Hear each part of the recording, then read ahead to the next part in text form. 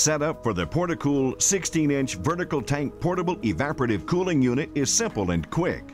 It's ready to use right out of the box. Fill the 42-gallon reservoir with water.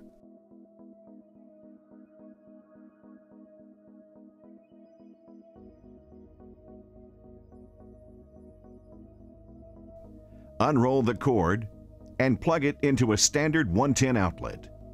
Then turn on the pump to start the water saturating the pads. Use the flow control valve to adjust the water flow. Turn the valve to the right to decrease the flow. Turn the valve to the left to increase the flow. Adjust the water flow based on the flow over the pads. You should see a few dry streaks. If you have more than that, turn the valve to the left to increase the flow. If the entire pad is wet or water is streaming over the pads, turn the valve to the right to slow the water down. In more humid climates, you need less water flow. In less humid climates, you need more water flow.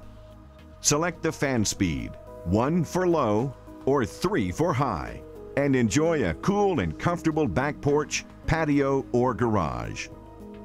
The Portacool 16-inch vertical tank. Simple to set up and perfect for outdoor use.